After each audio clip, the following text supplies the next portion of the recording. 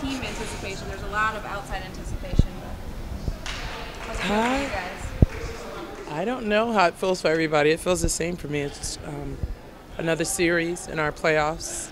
Guess I'm the wrong person to ask because I've been through this a lot, playoffs and things like that. So I try to keep things the same.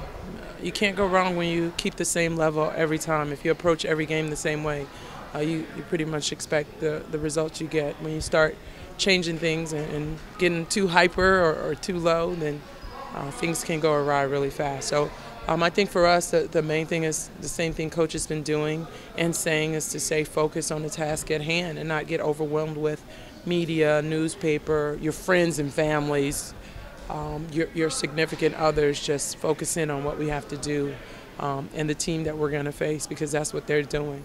Are you instructing the rookies and the younger players the first timers to the finals? Are you just basically leading by example? What's your approach with the rest of the team? I don't approach and instruct anyone. That's stuff coaches do. At the end, I just got to worry about what I have to do as a post player against a very quick and very competent Atlanta Dream team, and that's basically all I have. I don't give advice about playing or anything like that, because it's totally different. Every finals has been different that I've played in, whether I've won or lost or even watched. And so for me to do any kind of advice giving would be premature at best. And we just got to wait for game one. It's a long wait, but we're ready, and I believe we're capable of playing our best basketball. Do you feel like you're peaking now?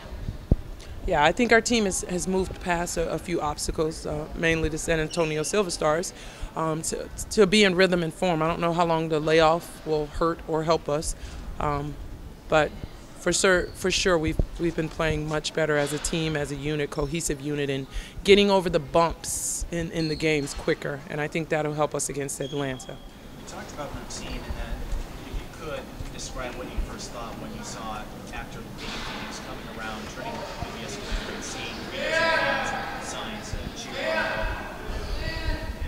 Had a great. I was set up because I was walking in with the coaches, and they stopped. And so I couldn't figure out why. They just stopped at the bottom of the stairs, and they were like, oh, no, go ahead, go. Yeah, we're going to talk about some stuff here. And I was like, huh? Okay. And I turned, and there were all the people screaming and showing all the signs and the support, and it was amazing. I've been to a lot of cities in the WNBA, and I've never had that happen. So that was a first for me, and a first at 2 a.m.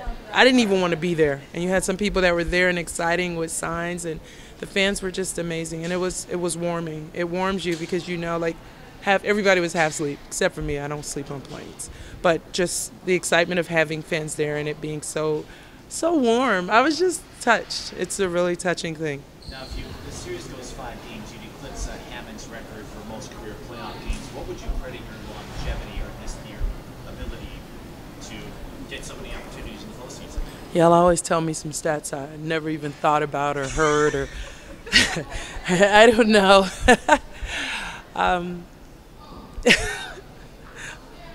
I don't know. I really, when I decide on teams to go to, I really think about where I can help, not if they can win the championship. I think a lot of people alluded to that at the beginning of the season.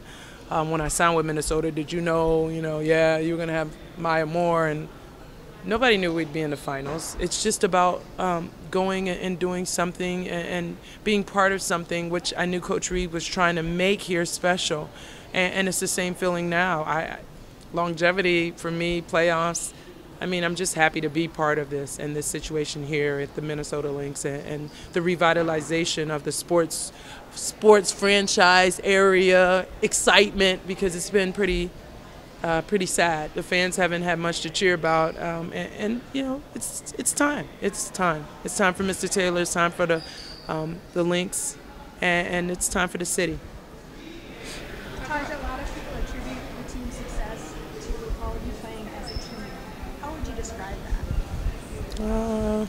Chemistry, just knowing each other, I know a lot of players from playing against them overseas in the WNBA, and so I can adjust to any players. When you've been gone overseas a lot, you can adjust quickly, and I think having everyone here during the beginning of training camp, which is something Coach Reed said they hadn't had before. First, having everybody healthy. Second, having everyone here. Third, having everyone buy into what she was saying, and everybody being on the same page, I think it's helped us tremendously. I mean, you can't. Chemistry is not something you can say like real chemistry. Yeah, this is the scientific equation for this, and it's just on basketball. It's just something you either have or you don't.